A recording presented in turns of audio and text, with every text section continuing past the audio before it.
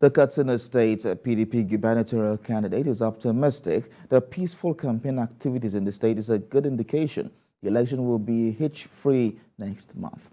The candidate spoke to TVC News in May Adua Council area during his rally. TVC News correspondent Abdullah Yusuf reports. The full participation by youth and women is giving the campaign rallies more life and color, with contestants forced to come up with well-thought-out manifestos to reach out to the target population. The focus of rallies has shifted from mere promises to discussing challenges confronting the nation and how to solve them. The ruling party has often blamed the PDP for the misfortune of the nation, while the PDP has refused to take the blame. Trying to bring PDP to power by all means. We are trying to bring PDP to power by ballot, right?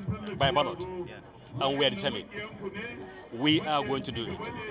Nigerians today, including you and me, and I think everybody, he knows what is his mind. The Director General of the PDP Gubernatorial Campaign Council, Mustafa Inua, and Senator representing the Daura Zone comment on the challenges so far and call on the electorates to vote for their party. This is the fourth local government we have gone.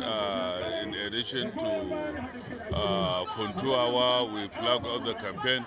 In all these places, the turnout is marvelous. Few things we are experiencing the denial of us to use public property, which we are entitled to. They were only allowed, or it is only the ruling party that are allowed to use them. In Zango, we had to restrict into our political party office to be able to do our campaigns. Since the 2015 contest between APC and other parties, the PDP has relentlessly tried to return to power, but has always fallen short. However, its gubernatorial candidate is confident that the party will succeed this time around. God willing. And what makes me always to have courage and confidence is the teaming supporters that on daily basis dropping, leaving APC and other political parties and joining us. It is less than 2 months now to the general elections, when the electorates will decide the next set of leaders who will rule for the next 4 years. Abdullah Yusuf, TVC News, Katsina.